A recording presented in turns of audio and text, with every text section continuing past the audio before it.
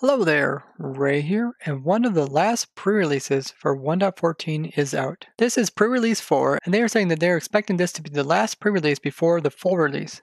And they're aiming to do the full release of the Village and Pillage update for Minecraft Java Edition on Tuesday, April the 23rd, which is next Tuesday. And the last 4 pre-releases had all to do with fixing a large amount of different bugs, most of which came about just because of the new features added to 1.14. This means it's extremely important if you guys run across any bizarre behavior while playing in 1.14 that you report it. And hopefully it'll get fixed when they do the final release, or they might come out with another pre-release. I'm also hoping to do a video with some other people about major bugs that affect the technical Minecraft community, and hopefully they'll also fix these prior to doing the full release.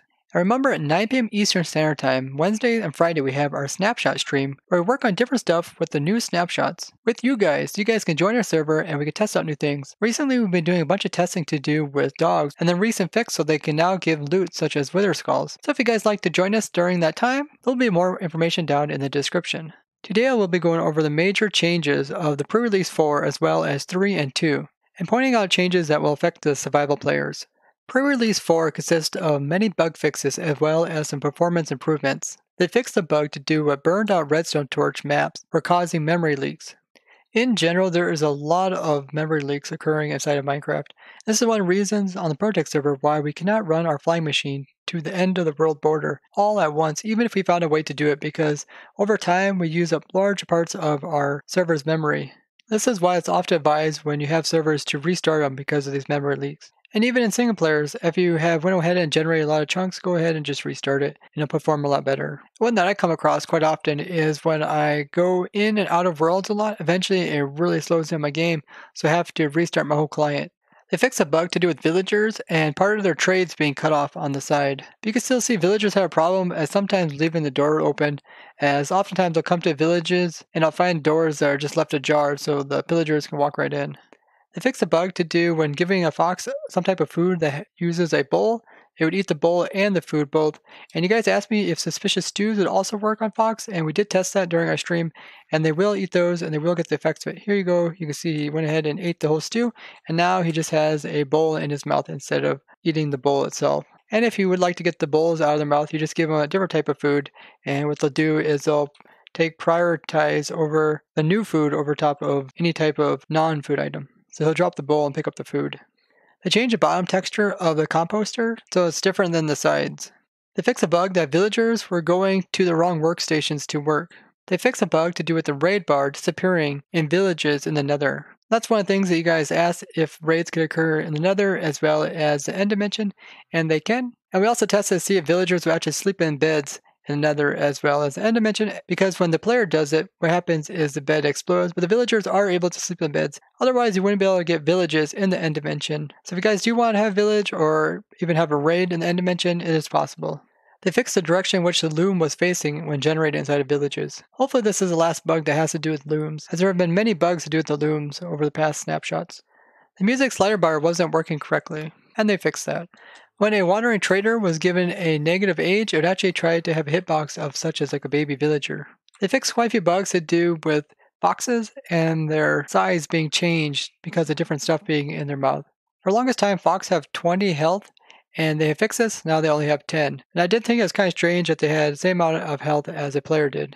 They fixed some more visual bugs to do with the foxes, like they're getting stuck in the pouncing mode, or sliding while going into the sleeping mode, some stuff you've probably seen in my earlier videos. They fixed 2 different bugs to do with the cartographer table. One was allowing the maps to get duplicated, and one was actually causing maps to get lost. They fixed a bug that just came out recently where mobs were not being affected by skylight.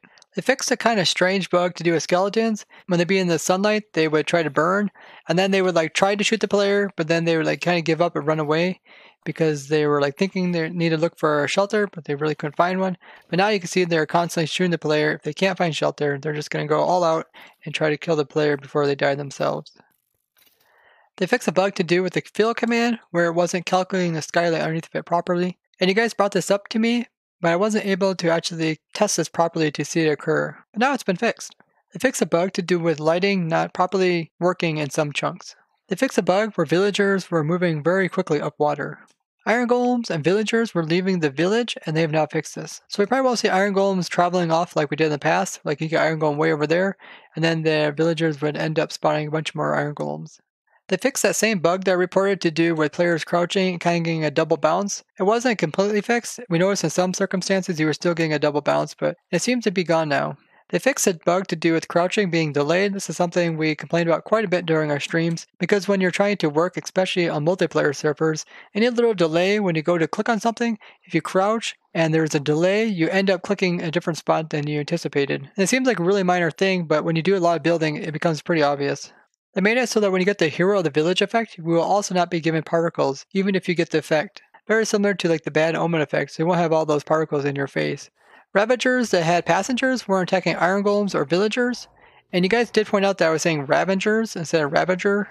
They fixed that really funny bug where I showed zombies were going up to the center of the village and just attacking air, and it seemed that they were trying to attack the center of the village, but there wasn't anything there. They fixed a really strange bug that we found during our streaming, where if you would ride a horse up on a diagonal, the horse would kind of get stuck inside the diagonal, and he could also take damage, which is extremely strange. They also fixed it so when you ride entities down and then you dismount, you don't end up doing damage to yourself. They fixed a bug to do with mobs unable to get out of water. That just came up in a recent snapshot.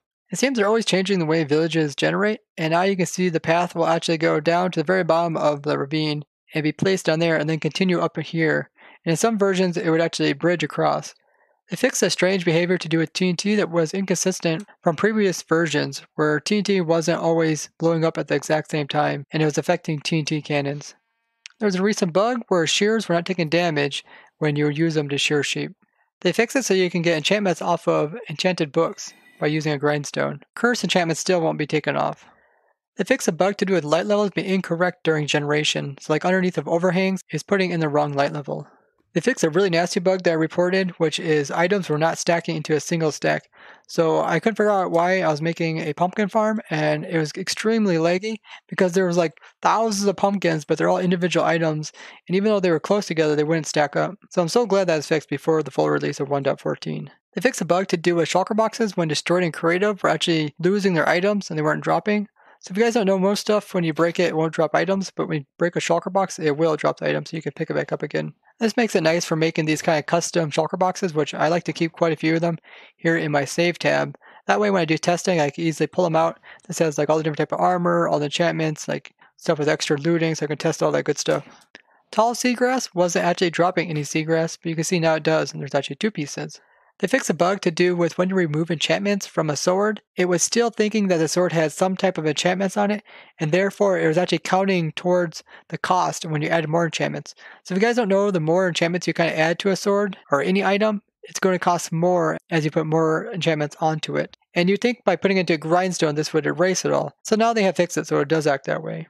Zombie villagers weren't actually having the right type of biome clothing on for their biome type. So now here we have tons of different types of villager zombies that we have to collect in 1.14 on the ProtoTech server as we're trying to collect every single type of mob inside of Minecraft. So just think of all the different types of villager zombies as well as the different type of coats to do with the biome as well as the different types of jobs. So this guy here is like a nitwit, but he also has like the biome of the cold biome. So he has kind of like that white wool outfit on. So it's going to be really challenging to try to collect them all on the ProtoTech server.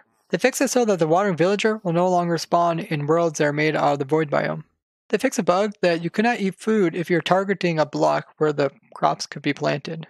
They fixed that bug to do with villagers when they were planting very slow. So now as soon as they harvest, they should replant. They fixed a bug to do with suspicious stews, and the saturation from the ones that come from shipwrecks as well as villagers still had a lasting effect.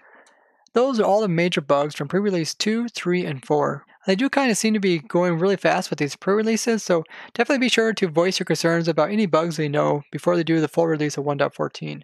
And with this 1.14 snapshot, a lot of the problems have been due with chunks that are not showing up. There'll be big black spots or the game to just not show you what's out in the distance. And they have been doing a lot of work to try to improve these in the last few snapshots. And hopefully they did completely fix all the chunk problems. Otherwise, they are definitely going to be a problem when the full release comes out.